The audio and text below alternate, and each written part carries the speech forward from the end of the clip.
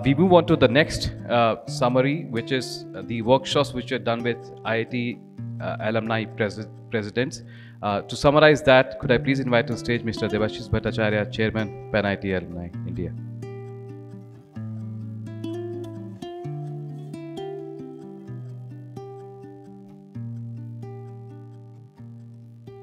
Thank you, Saurabh.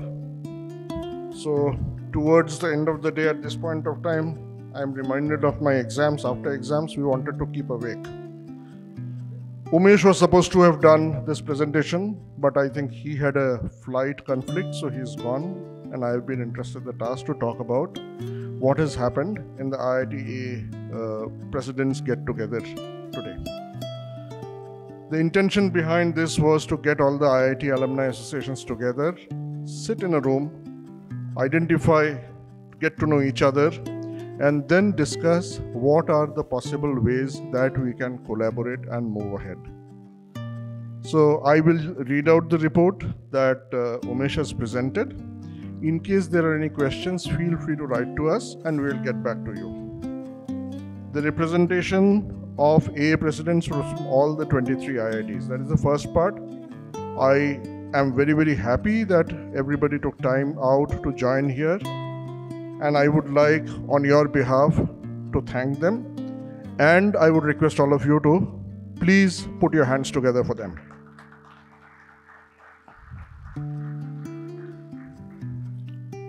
In regards of the discussions, the way it happened, in discussions it came out that we have the first stage IITs, the second stage IITs, or the first generation, second generation, and the third generation IITs, and we identified that there was something which was called a pre-generation IITs also. So pre-generation IITs are the ones which have either crossed century, touched century, or about to touch century. Roorkee, IIT BHU, and ISM Dhanbad, three in sequence. ISM Dhanbad becomes a centurion in another 2 years' time. It was inspiring to see how these three IITs have sustained their alumni engagement and activities for over a century. The topic being discussed was how to keep in touch with the alumni, how to connect them, how to engage them. We also had participation from three different cohort of startups, again from the first generation, second generation, third generation startups, based on when these started their operations.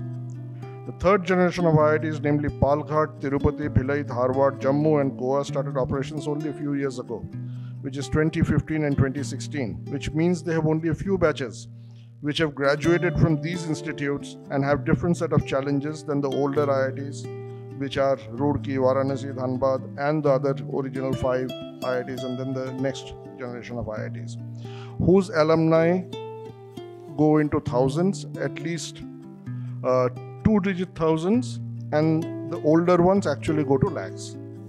At an approach for alumni welfare, both socially and professionally, and helping the institutes seems to be a common goal because that is what people discuss. And the approach and challenges differ from institute to institute. And at an execution level, there are challenges to work together, right? So that is one of the barriers that we hope and we look forward to breaking and bringing all of them together. The forum agreed that the idea of one IIT is a powerful concept, and multiplication of the impact that individually each of the IIT alumni associations are making overall synergizes into a far larger impact. Whether it is providing health insurance to our alumni, their loved ones, or providing them better career and business opportunities, the impact will be much larger if we come together. That has been recognized. Ideas are a dozen a dime, and it is the execution that matters. I'm a firm believer of that. I also do believe and reciprocate and resonate with what Umesh said. I am happy to share that after an open discussion, we also converged and identified specific action items or baby steps that we want to take to explore this path to one IIT. This is to ensure that these ideas don't fizzle out as we step out of this event. The next 2 steps, as discussed, are 1, creation of a working group which will work with all the AA representatives and propose a framework to work together and identify 2 to 3 areas where all IIT AAs can work together. This working group will have 7 members, 1 member from IIT Roorkee, Dhanbad and Varanasi, 2 members from Generation 1 IIT, which is the original ones of Bombay, Delhi, Madras, Kanpur, Kharagpur. 2 members from Generation 2 IITs, 2 members from Generation 3 IITs. The members of this working group will be announced within the next few days. The working group will call for a meeting by the end of March 2023 to share their findings and proposal.